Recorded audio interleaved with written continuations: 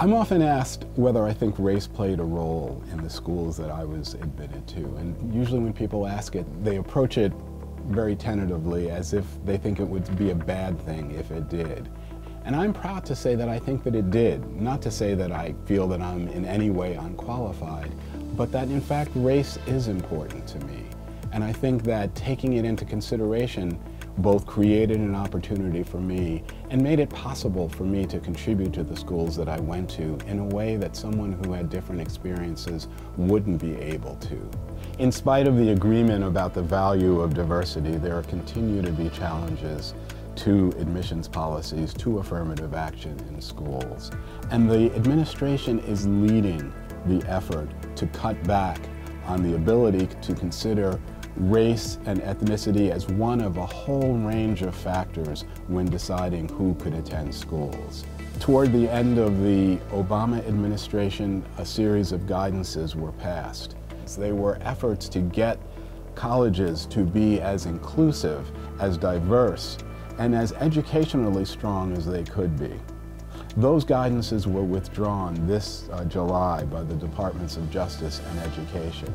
The impact of that withdrawal was to throw us back into uncertainty, not because the law has changed, but it creates a message to universities that this administration is now taking a different approach. And many of these policies, again, claim to be interested in getting the people who are the most qualified into the schools. And the problem is that the definition of qualified is a limited one, and one that really lacks meaning.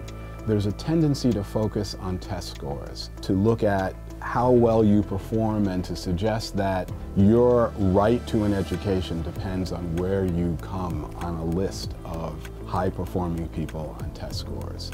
So that, for example, if you had a student who chose to work for Habitat for Humanity rather than taking test preparation courses, that student might not do quite as well as someone who spent all of their time preparing for a test.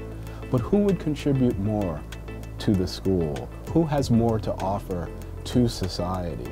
And shouldn't schools be allowed to take all of these things into consideration? In spite of this mixed message from the administration, we hope that schools will continue to recognize what they have historically, that diverse schools are good schools, are better schools, and that the law permits them to take race into consideration.